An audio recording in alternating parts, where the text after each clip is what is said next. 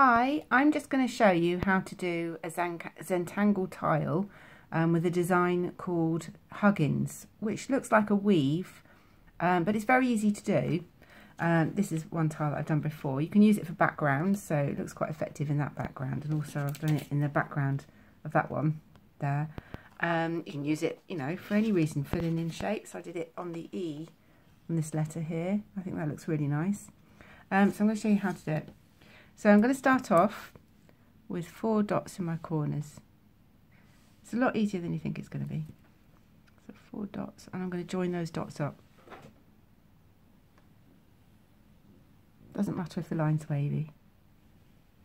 Mine's always wavy. And you have to keep turning the tile, or I do. It's the easiest way to do it. Okay, now I'm going to draw a grid out of dots. So I'm going to put a dot in each corner. I'm using a fine liner pen, which is 01. A dot in each corner there. And then I'm going to put a dot in the middle of each of those, and a dot, I might actually do 2 dots there. And the same here.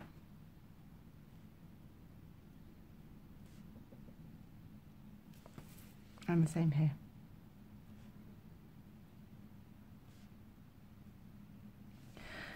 And here.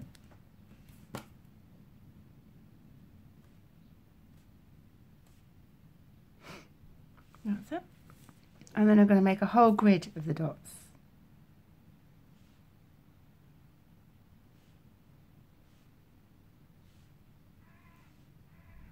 Doesn't have to be perfect.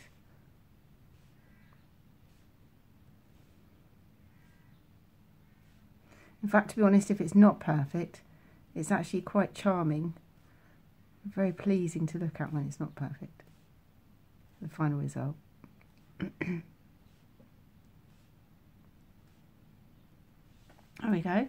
Now, I'm going to start my pattern, and I'm going to start in this top left-hand corner. I'm going to make a little tiny circle, and I'm going to go under to that one. Now, I'm going to go over to this one, make another circle, and go under. Make another circle, go over, another circle, under. I'm going to just keep that going. Don't worry if you make a mistake, because by the time you finish, you probably won't be able to see any mistakes, because it'll be all caught up in the pattern. So I started under on that one, so I'm going to go over to start with on this one, and then carry on under, over, under. Doesn't have to be perfect, like I said.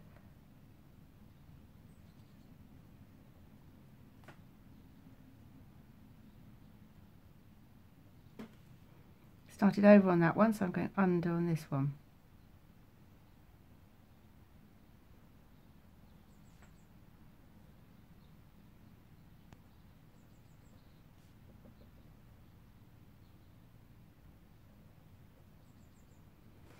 And so over on this one.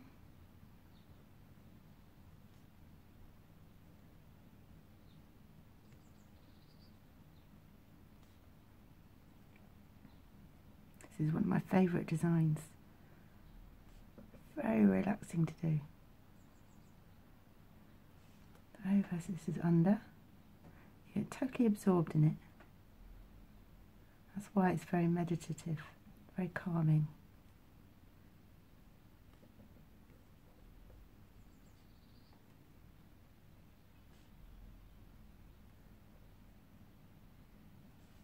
So the next one's over.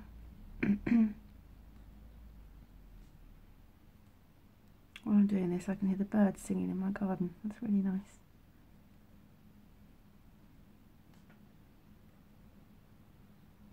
Under, over. So the next one's under, over, under, over, under, over, and over. Okay, now I've finished one section. I'm going to turn it. I'm going to carry on and do the whole thing again. So I'm going to start with under here, and I'm going to go over, under, over, under, over, under, over. So you see I'm doing exactly the same thing again. So I went under there, so I've got to go over here. Under, over, under. Can you see how the pattern's forming? Over, under. So effective. So that was over, so this is under.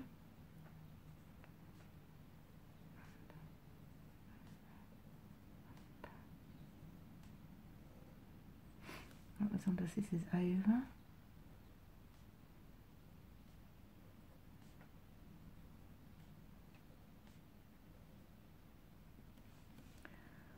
Okay, this one's under.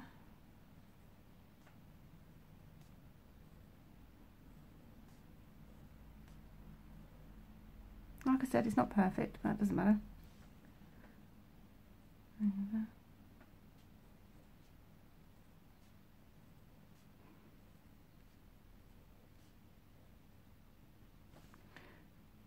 This is under.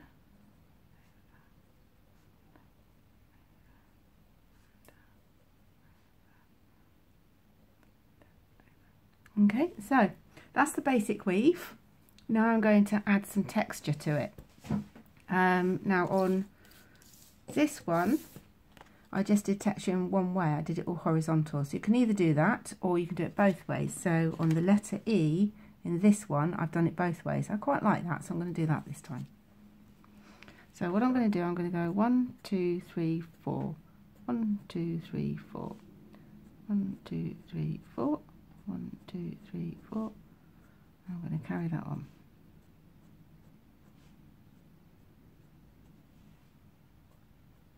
Just 3 little lines. If you can, make them thick at the bottom and just lighter at the top.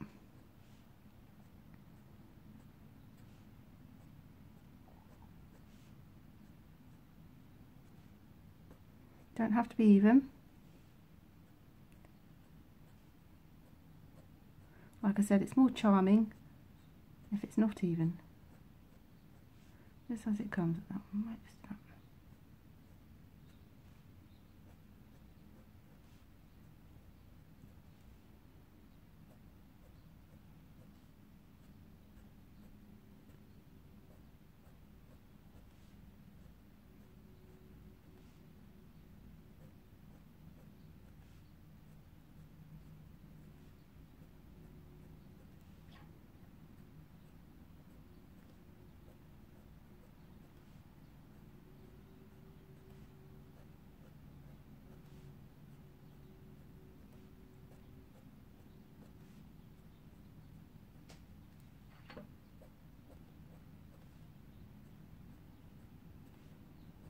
So now it's starting to look really pretty. It's giving it some texture. And I'm going to do the same the other way around. You don't have to. If you want to leave it like that, you might just add some shading in. I'll show you how to do that in a little while. But I am going to, because I quite like it. Oh, I didn't quite do these ones.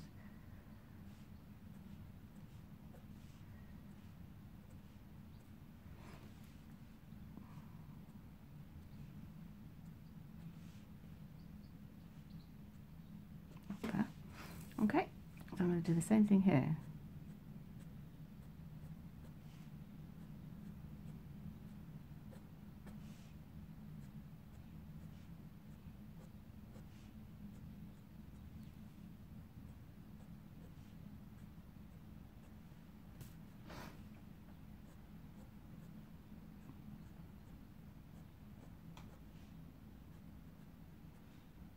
You see how it's all coming together really nicely now.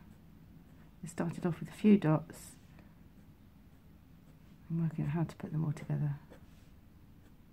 And it was such a lovely design.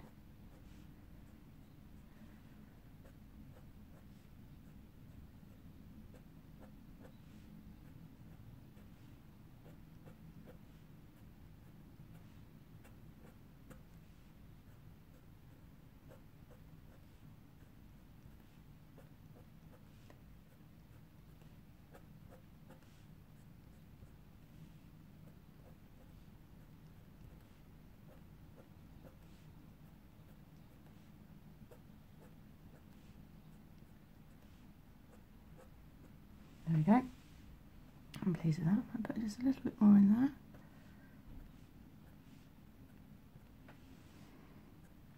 That's it.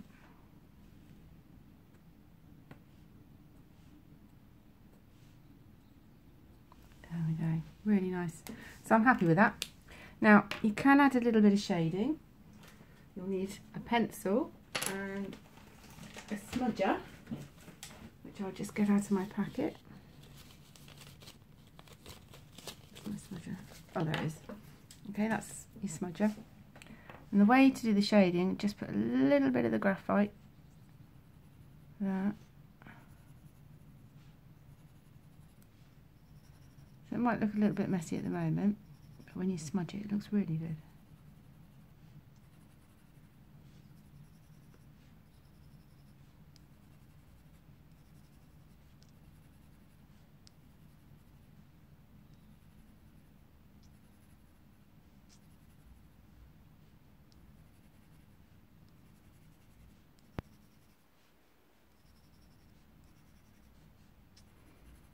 You just put a little bit of graphite on the ends. This is going to give it depth. So you put some texture in, now you're putting a bit of depth in it.